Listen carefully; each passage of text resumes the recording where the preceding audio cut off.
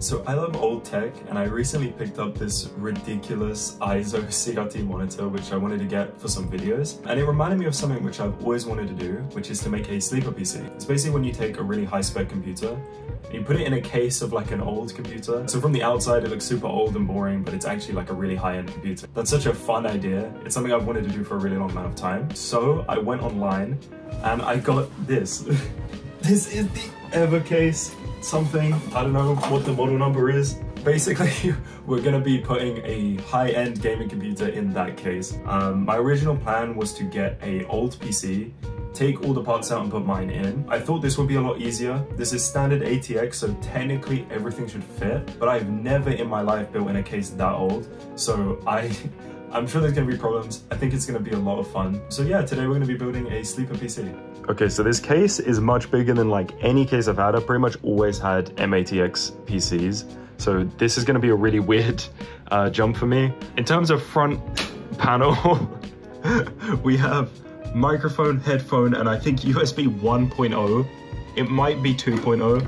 These would come out and you could put DVD drives in. This is where floppy disk would go. I think maybe in the future I might get some, like not necessarily to use, but just to kind of fit the style of it. In terms of rear I/O, the power supply goes up here instead of at the bottom. And what I find the most like funny about this case is, you know how like on most modern PCs, you have your front panel audio, like your microphone and headphone, and then inside, that would be a cable that goes into the motherboard. On this one,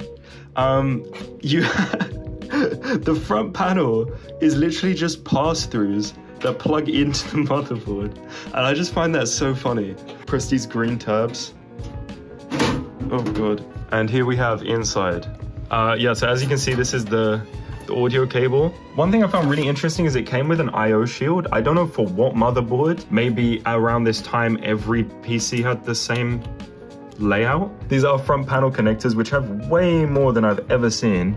Yeah, this is gonna be an interesting case to build in. Here I have my motherboard. It is the B450 D3SH V2, I think. We have a Ryzen 7 5800X. This is a 1TB WD Blue M.2 SSD. Okay, so I'm gonna have to manually install my motherboard standoffs, which just come in like a bag of all these screws. Yeah, okay. There we go.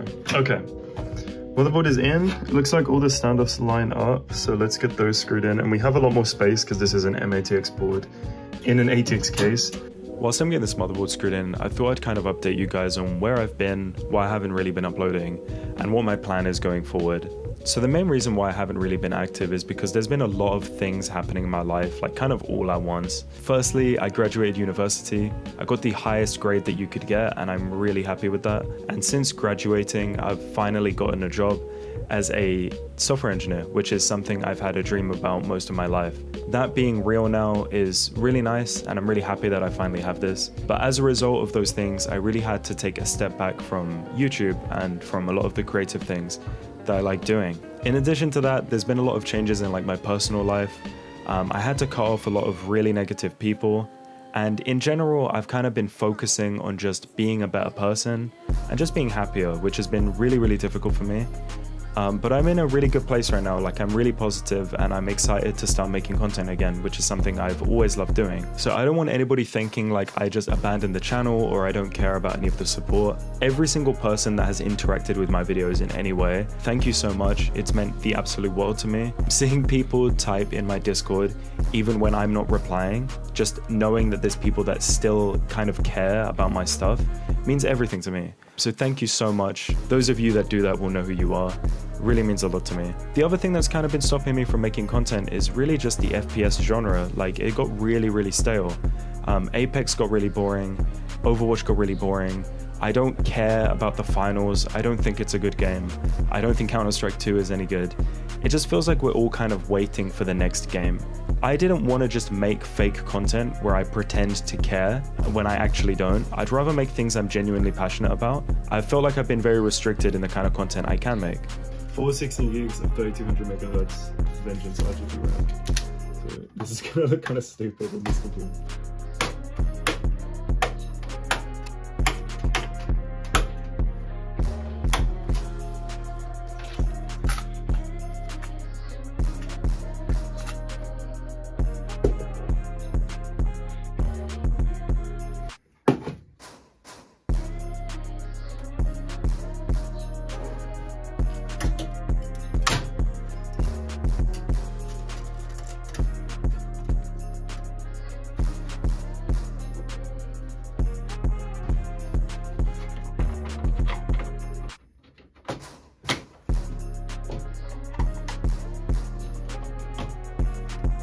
Okay, so before I put in any SATA cables or drives and stuff, like I just want to test that this is actually going to post.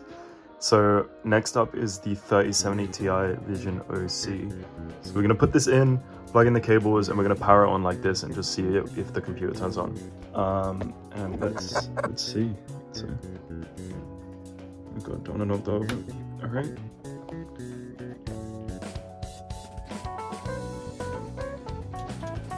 Oh.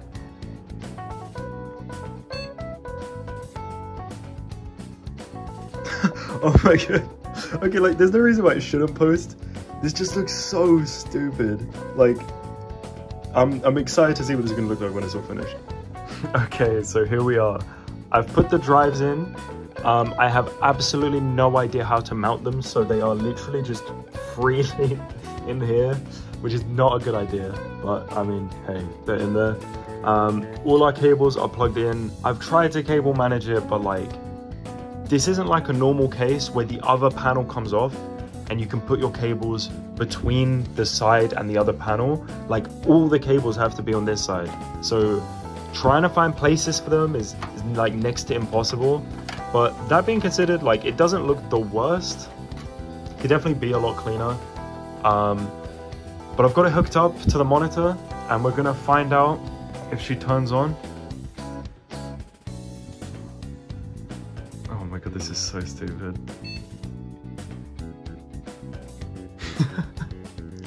Like, I'm not surprised that it posts. Like, there's nothing wrong with these parts.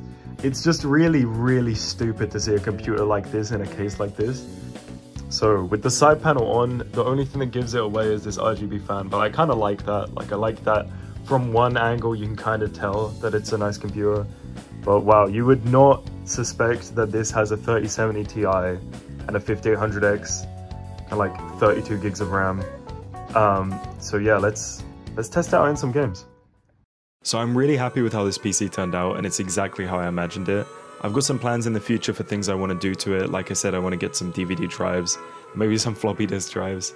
But I'm excited to show you guys a setup I'm going to be working on, which is going to involve that CRT monitor. I'm going for a full retro theme, and there's been some pictures on my Twitter already. I'm actually really liking the CRT for gaming, and I'm really excited to share with you guys how it is. I want to thank everybody who's watched the video. Thank you so much. If you enjoyed it, please consider giving it a like and a subscribe. I have my Discord linked in the description, and here's to not too long before my next video.